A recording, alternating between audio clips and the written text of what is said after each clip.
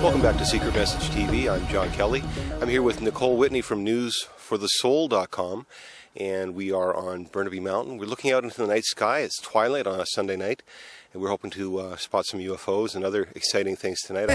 And so we were kind of collapsed on this little cliff, and there's no light of any kind. You're just in the middle of nowhere, in the dark, in the high, you know, Peruvian apus waiting for the soup, you know, for the night. And we're just literally collapsed. And I was sitting with my tent buddy, and I guess she was involved in some UFO group from back east. And so, you know, we were sitting there talking about, I can't even remember what, and she said, "Want to do something weird?" I thought, okay. Nothing else to do while we're waiting for our soup. So she's like, try to connect out into this, you know, I'm in this UFO group, let's try to connect out to this energy and find out, you know, tell them that you're ready and willing to work with them and have a connection now.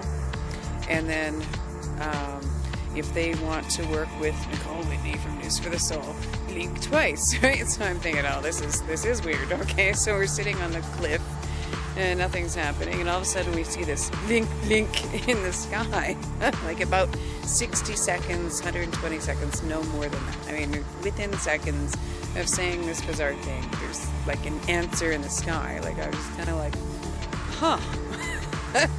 No reaction, you know, so that evolved into an entire evening of conversation. See, it'd be nice if we had, you know, right there. Oh, here's my finger. Right there.